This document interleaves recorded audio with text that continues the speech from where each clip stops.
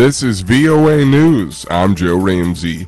Some senior Ukrainian officials have departed amid a corruption crackdown. AP correspondent Charles de Ledesma reports. The deputy head of Ukraine's presidential office has quit after the president pledged a staff shake-up amid high-level corruption allegations.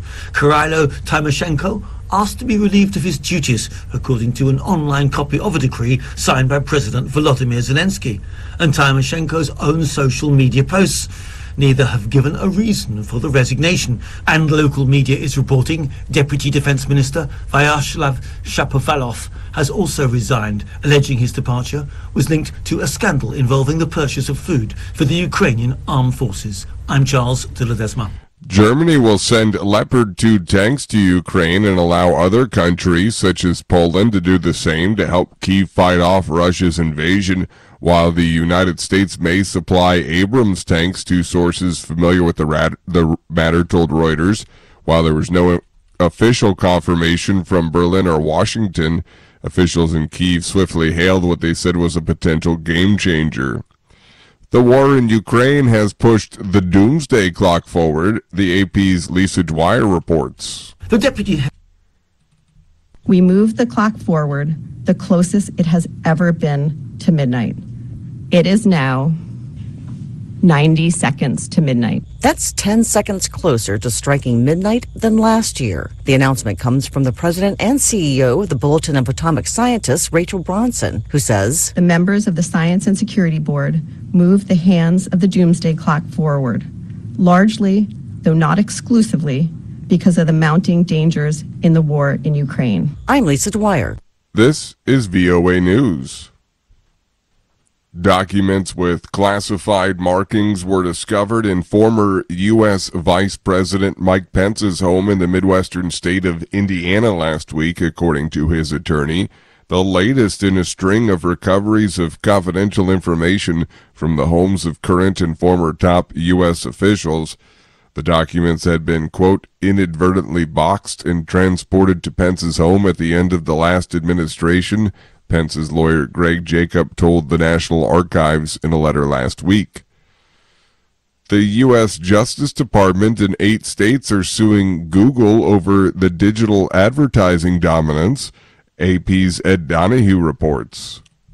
Attorney General Merrick Garland says it's been going on for a while. For 15 years, Google has pursued a course of anti-competitive conduct. The government alleges Google's strategy is to neutralize or eliminate rivals through buying other companies and to force advertisers to use its products by making it difficult to use competitors' products. Website creators earn less and advertisers pay more. And Garland says this is passed on to the consumer. Google's parent company Alphabet says the suit doubles down on a flawed argument that would slow innovation, raise advertising fees, and make it harder for thousands of small businesses and publishers to grow. Ed Donahue, Washington.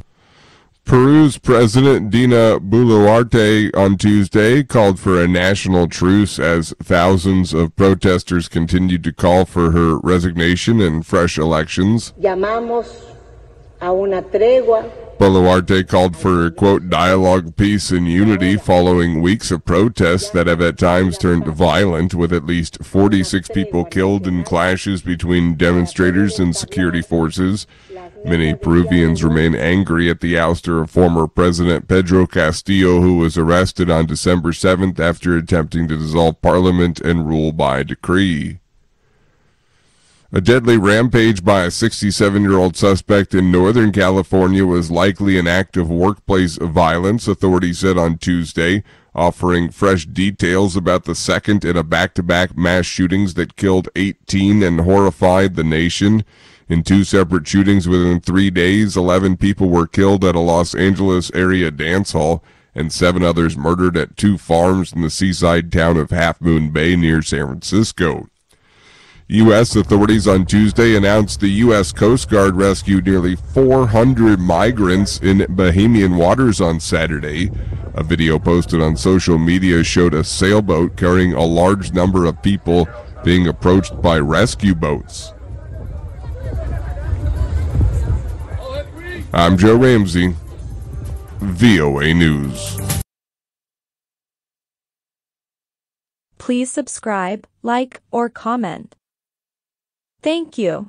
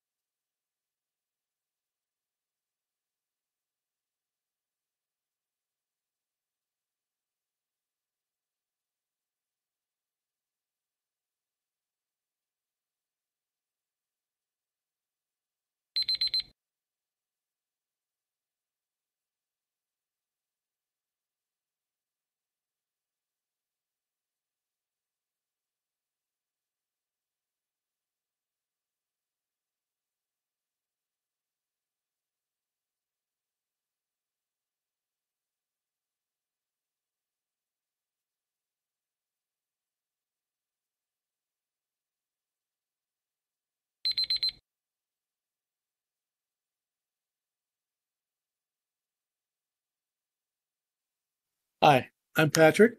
I'm an American. I grew up in the US. I am a professional English language educator with extensive experience in teaching English, especially English for academic purposes, test preparation, and general English to university students and adults of all levels from A1 to C2.